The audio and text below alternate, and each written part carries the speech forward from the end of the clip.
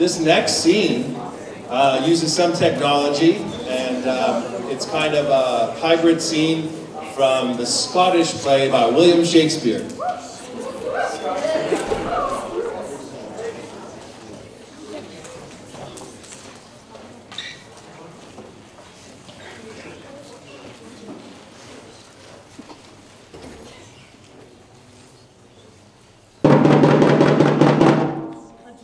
A drum, Macbeth doth come. The weird sisters, hand in hand, coasters of the sea and land, thus do go about, thrice to thine, and thrice to mine, and thrice again to make up 9. Peace! The charms wound up.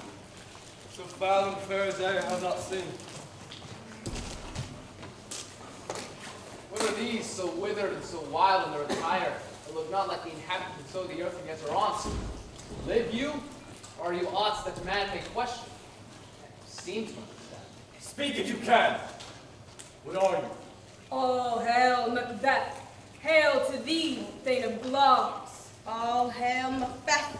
Hail to thee, Thane of Cawdor. All hail Macbeth, that shalt be king hereafter.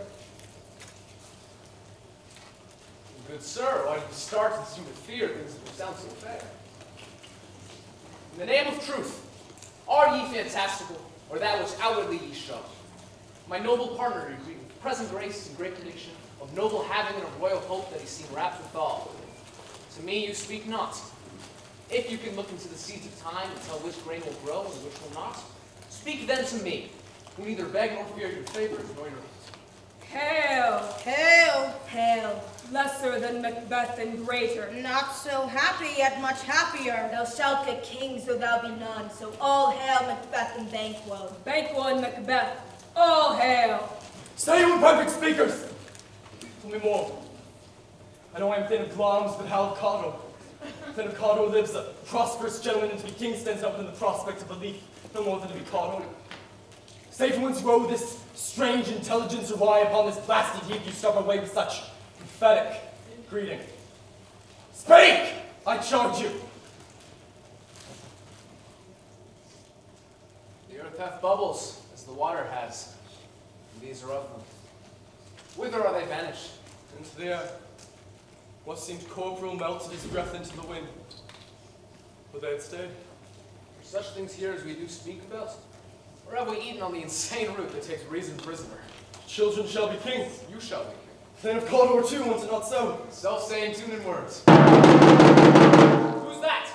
The king hath humbly received, Macbeth, the news of thy success, and for an earnest of a greater honor, he bade me, from him call thee Thane of Cawdor, in which addition hail for thee Thane for to sign.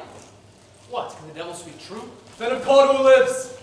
Why do you dress me in borrowed robes? Who was the Thane lives yet, but under heavy judgment bears that life which he deserves to lose. Glamis and Thane of Cawdor. Greatest is behind. Cousin's a word, I pray you. Two truths are told. As happy prologues to the swelling act of the imperial theme. Supernatural soliciting cannot be ill, cannot be good. Ill why hath it given me earnest of success commencing in a truth? I am Thane of Cawdor. Good, why do I yield to that suggestion whose horrid image doth fix my hair and make my seated heart knock at my ribs against the use of nature? Present fears are less than horrible imaginings. Chance will have me king, chance may crown me without my stir. Come what come, men. Time and the hour runs through the roughest step. Worthy Macbeth, we stay upon your leisure. Give me your favor. The dull brain was wrought with things forgotten. Let us toward the king.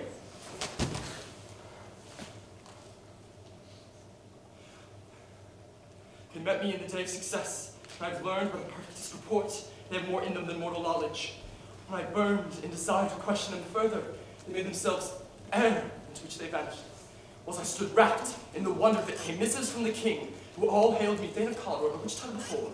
These words sisters saluted and referred me to the coming on of time. Hail king that shalt be. This have I thought good to deliver thee, lay it to thy heart, and farewell. Long thou art Cawdor and shalt be what thou art promised. Yet do I fear thy nature's too full of the milk of human kindness to catch the nearest way. Hie thee hither that I may pour my spirits in thine ear. What is your tidings? The king comes here tonight. Thou canst say thy master not with him, who were so would inform with preparation. So, please you, it is true, our Thane is coming. One of my fellows has this speedily, for almost dead for breath, it's scarcely more than would make up his message. Give him tending, he brings great news. The raven himself is hoarse that croaks the fatal entrance of Duncan under my battlements. Come, you spirits, that tend on mortal thoughts, unsex me here, and fill me from the crown to the toe top full of direst cruelty. Make thick my blood, stop at the access and passage remorse, that no compunctious visitings of nature shake my fell purpose, nor keep peace between the effect and it. Come to my woman's breast and take my milk for gall, you murdering minsters, wherever in your sightless substances you wait on nature's mischief. Come, thick night, and pall thee in the dunnest smoke of hell, that my keen knife see not the wound it makes, nor heaven peeps the blanket of darts cry, hold! Hold! Great longs, worthy Cawdor, greater than both by thee I'll pale hereafter. Thy letters are transported beyond this ignorant present, and I feel now the future means. My dearest love, Duncan comes here tonight. And when goes hence? Tomorrow is your purpose. Oh, never shall sun at morrow see your face, my fame, as a book where men may read strange matters.